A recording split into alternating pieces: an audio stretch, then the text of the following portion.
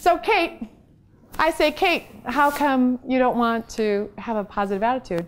And she goes, because I just don't. I don't buy into it, don't want it, okay?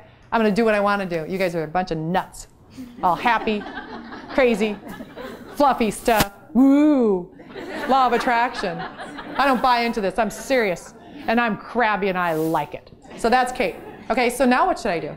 I asked her why. Wasn't a good answer. What should I do? Call you. Whack her with a wand. Yes! It's always a man that hits with the wand, right? Whack her with that. I love it though. That's a thought. We could add that. I like that. What would be the first thing? Okay, so we've asked her why. Should we maybe give her a warning? One? Or you want to fire her right away, right? She's like, just can her. She's out of here. Oh, now she's going to do the finger thing, the smile thing. Okay, so maybe a warning, then what? Verbal warning, then what? Then what should we do? Written warning, then what? Can her. Everybody agree? Okay, so we ask why. First question, right? We find out behavior keeps on. Verbal warning from the practice administrator or the doctor, right?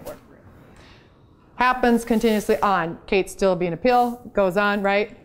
Next thing, written warning, documented as well. Continues on, and she does not need 90 days to figure out how to get her attitude on. Oh, we'll give you 30 days, we'll give you a 90-day period to bring this around. No, it's instantaneous. It's a choice.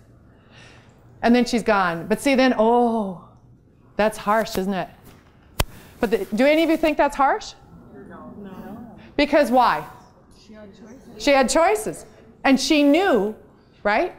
But see, how many of you have clear consequences listed?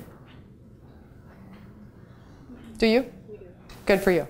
But we've gone through conflict to get to that. But you've gone through conflict to get to that.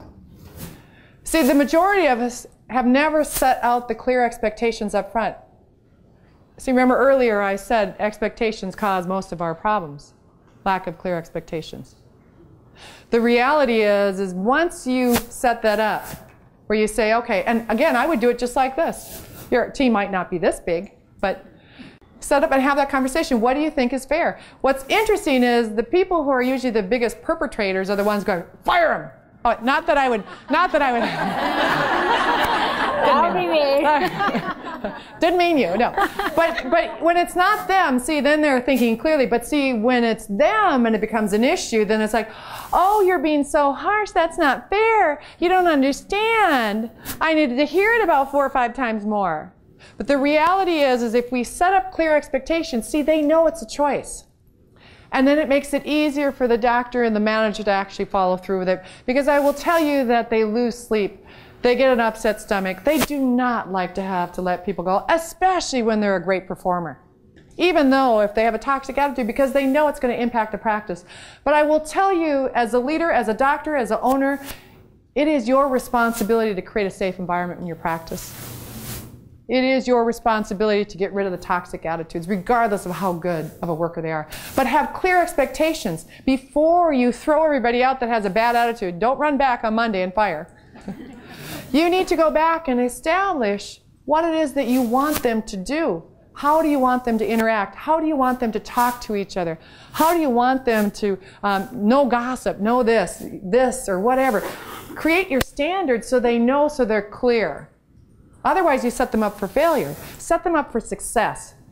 And then ask them, who's on board? And if you're not on board, I totally get it. But then it's not going to be with this team. Then go and support a team that you can support, because this team is all going to agree to this.